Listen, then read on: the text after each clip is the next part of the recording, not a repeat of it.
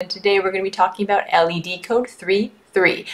This is a BIOS recovery error, and it can be fixed oftentimes by either replacing the CMOS battery or doing what we call a BIOS reset, which I'll show you how to do in this video. Amazon links down below in the description for the tools I use. Look up a disassembly video first for your make and model of your computer so you can locate the CMOS battery. Sometimes you have to disassemble a video for it, and it varies from model to model, which is why we didn't include it.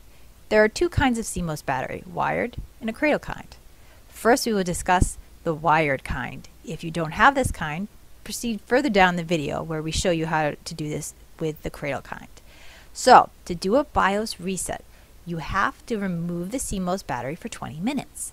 So, with the wired kind, you have to locate the two plastic tabs on the side, put one finger on each side and gently pull up, being careful not to break that cradle. Once you break that cradle, it's extremely unforgiving. Sometimes it damages the motherboard to the point where you can't use it anymore. So you have to be careful.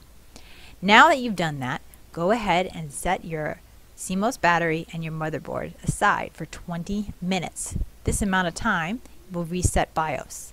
Once that time is up, it's that simple. You've done your BIOS reset. This fixes a world of problems, including the ones we mentioned in the beginning of the video. This is an excellent repair to know how to do. So, go ahead and plug it back in gently, just like you did. And now BIOS is reset, and this will oftentimes remedy the problems that we mentioned in the beginning of this video. Now the cradle kind of CMOS battery. Now the cradles vary drastically from model to model. This is the most common kind, so we'll demonstrate it on that. But if you find your kind looks different of cradle for your CMOS battery, then you may have to change or adjust the way you do it. Sometimes there's a flap or a piece of metal you have to move. But for this kind, you take the tool right there, the screwdriver, you set it there, and you push it to the left gently, being careful not to break the cradle, because once you break it, it's very hard to fix it. So you have to be very gentle with it.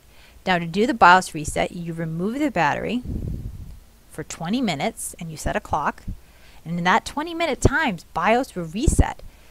Is so fixing many of your problems. Once your time is up, then you put the battery back in, and it's that simple. And these BIOS reset, it fixes many problems, including the ones we mentioned in the beginning of the video. So it's an excellent repair to know how to do. So oftentimes this will fix those problems we talked about in the beginning of the video, computer. And as a quick shout out, after you've done a BIOS reset, you have to set your BIOS clock. We've included a video on how to do this in the description. Thanks for watching our video. If you found it in any way helpful, please like and share. If you like do-it-yourself computer repair videos, or if you're just a fellow egghead, then go ahead and subscribe. If you have any questions or comments, leave them down below and one of our certified repair technicians will get back to you. But anyway, from one egghead to another egghead, this is Liz signing out.